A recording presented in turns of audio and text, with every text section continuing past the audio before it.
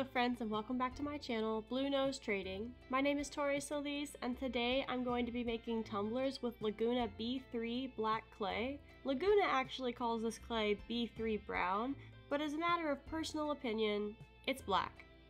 Anyways, I worked with B3 a while back in a different video, but I'll give a quick summary here. This clay is messy. It will leave iron stains on everything in your studio, including you. This is a cone 5 clay body that some people seem to have issues with bloating. I've not ever personally had issues with bloating with this clay. I fired a cone 5 at medium speed with a 5-minute hold. Orton cone tests have shown that I'm reaching a neat cone 6 with this schedule. The shrinkage is listed at 10%, but I'm gonna be honest, it always feels higher to me. I should test the shrinkage, but I haven't, so file that information away as you will. As far as throwing, this clay is slightly groggy and can be a bit dense. I've also never personally gotten a box of this clay that wasn't on the firm side, which might just be a locally me problem, but the firmness of the clay will change the throwing experience. For me, I've always had very firm, bordering on uncomfortably firm, B3 straight out of the bag for throwing. When trimming, the grog will catch on the trim tool. I like to use a soft rubber rib to smooth out the trim marks. The surface of this clay is what I would describe as sensitive. It picks up and holds a lot of textures, so take extra care to keep the finish as you'd like it.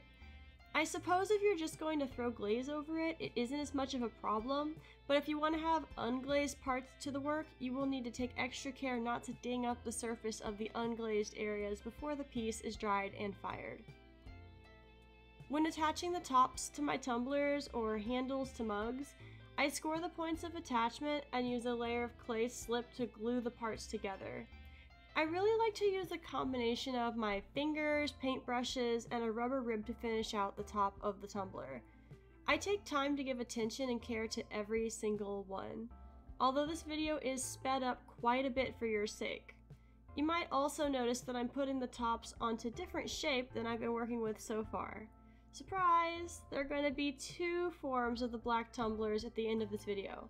But for real though, I put all the tops on the bellied tumblers that we've been working with before I remembered that I was supposed to be recording it. Oops, well, it be like that sometimes.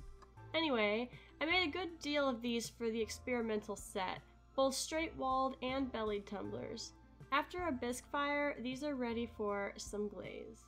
To glaze the insides of these, I'm currently using an oiled syringe to measure out about 20 milliliters of my liner glaze.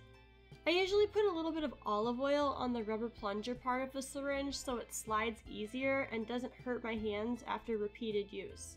This is like a low-key pro tip if you didn't know, because they can get really stiff and then your hands get really stiff too. I'm open to a better way of doing this, to be honest, but I don't know what any better way is, so this is what I've got right now.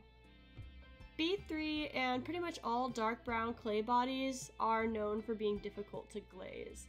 Thankfully, B3 is a clay body that I regularly use for glaze test tiles. So if you want to see how B3 looks across a lot of different commercial glazes, check out my glaze test playlist. I test different commercial glazes across 7 or more different clay bodies. Speaking of glazes, since we're here, glazing, I've been thinking about the boundaries between sharing recipes and all that jazz, and what I think feels right for me where I'm at right now is that I'm not going to be handing out the glaze recipes that I've worked to fine-tune and develop to specifically fit my clay bodies. I will, however, always share any commercial glazes when I use them, and I'll happily even send you a link to a commercial glaze. For B3 specifically, Enchantment by Penguin Pottery is a stunning glaze. Glazing these is a meticulous process for me. The application of your glaze has a big impact on the end results. Thickness, evenness, and texture of application are all important, especially when you're brushing on, breaking, or running glazes. Glaze application is a finesse and a relationship with each of your individual glaze and firing schedules that I think we can only learn with experience over time. If you know, you know, and if you don't know, you will soon. After the glaze fire, I like to wet sand all the unglazed parts of the pot. I think with this clay body, the sanding really helps to smooth out and improve the experience of the texture of the unglazed clay in your hands. Sanding will also sometimes leave tiny white flecks on the surface of this clay, which I speculate is the grog bits in the body. It isn't really a big deal, but it is something to be aware of depending on what aesthetic you're going for. These sip top tumblers will be available on my website, bluenosetrading.com. I think they're going to be listed as pre-order, which is code for made to order for now. I would expect a 1 to 3 week turnaround time depending on where I am in my making cycle. I plan to have a stack of bisque for glaze to order, but I will have to have a full kiln before I can fire them. I also don't know how long these will be available. I might get tired of staining my hands in my studio orange and take a break from B3 in the future.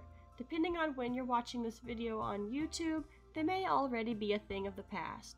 But you can always check out what's available right now at bluenosetrading.com.